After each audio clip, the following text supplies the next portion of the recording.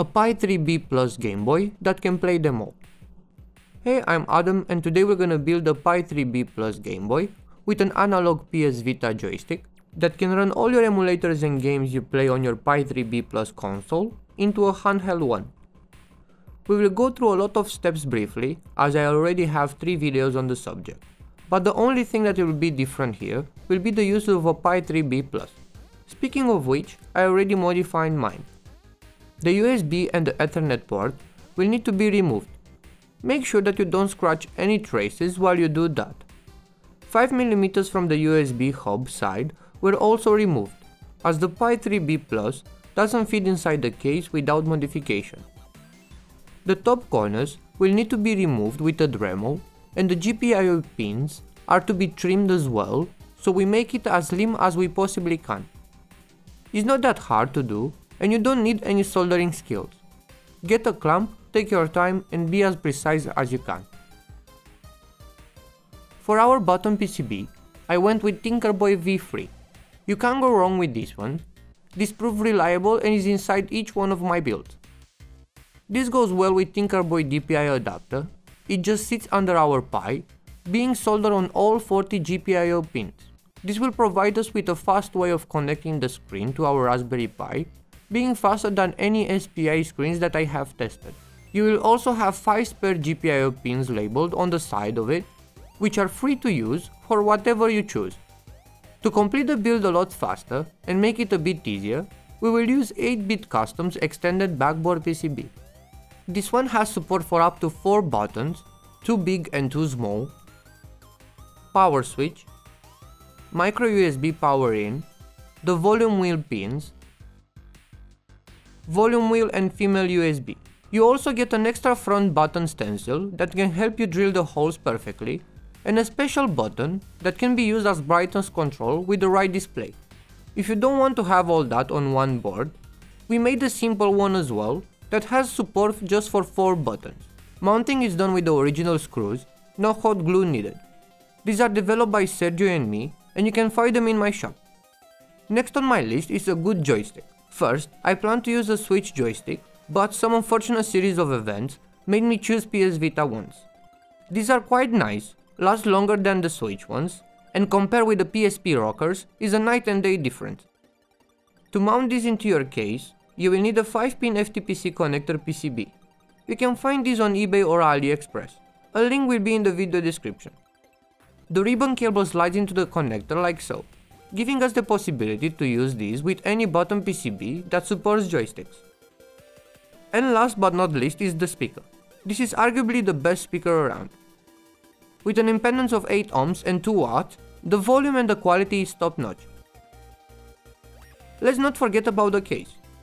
If you want to check out how to modify that, check out the video in the right top corner or check out 8bitcustoms.com for an already modified case. These tend to go quickly as I'm not making a lot of them. So for this video, we will use the power of editing to modify the case, and is already done. From buttons, joystick, left and right trigger buttons holes are done. The cartridge is modified and fixed in place, so we can use the most of the space inside the case. Battery bay is also modified and the battery added. The battery is a 5000 mAh Bluetech one. Links will be in the description.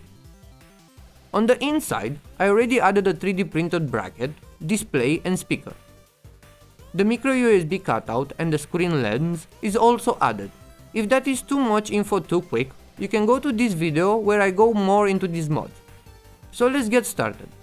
First, let's add the buttons. These normal GMB ones are sinking into the case while pressed. So to fix that, add a piece of the D-pad rubber into the bottom well. This will make them feel a lot better and raise them up a bit. You don't need these razors with the SNES buttons as those are already raised. For a 6-button layout, you will need 3 silicone pads. Place the bottom ones as so, and at the top one, cut a small amount from the upper part so it will fit perfectly while closed. We need to mount the joystick now, so we can mount the bottom PCB inside the case.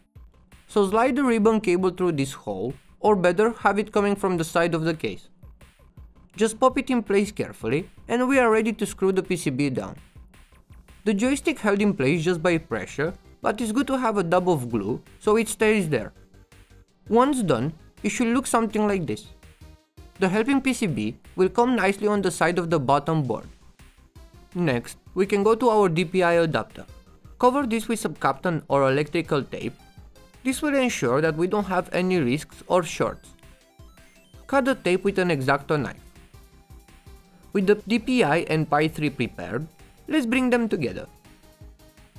To make sure that you got a flush fit, use two clamps to hold the two boards together while you solder all 40 pins. Here, please take your time. Don't rush through, as if this is not done properly, you will not have an image on the screen or worse. Once it's finished, it should look something like this. No cold solder joints and no blobs. Now, let's make a test fit. Carefully connect the display ribbon cable into our DPI adapter and place it on top of the display. As you can see, everything should fit perfectly. Once we know everything is fine, let's start wiring it up. We need power for both our DPI and Pi. So let's start preparing 4 24 gauge cables by thinning them, and solder one set on the Pi power in pins as so. Top pin is negative and the bottom positive. Don't mix these if you don't want a $60 brick. Solder the other two on the DPI adapter also, and we are done with wiring it. This can go directly in the case, finishing our front part of the build. Now let's go on to the back. Here I already added a quad TP4056 LiPo charger and a 3 amps booster. This charging booster circuit is quite powerful. It will power your Pi3B Plus and even a Pi4 for that matter. On the back of the battery bay, you can see that I made the speaker circle cutout. And also, I lowered the cartridge support, so my backboard will fit perfectly. Speaking of which, let's get it prepared. It comes with the button stencils attached, so with a sulk blade or a clamp, just cut the two holding posts that hold the two together, leaving us with just our backboard, ready for all our components to go on it. We will start with the micro USB power in connector. This is the trickiest solder job on the board, but don't worry, if you plan on using this board, it does come with the micro USB solder, naked board or fully soldered. Once soldered, it should look something like this. A good practice is to check with a multimeter after every component soldered, as it's a lot easier to fix at this stage rather than later on when it's already mounted inside. Check it with the power plugged in. And that was it for our micro USB. We can go to our switch. We will have to clip the 4 legs with a clipper or a clamp. Once done, you should have just the 6 pins sticking out of it. Add this in its place and solder it down.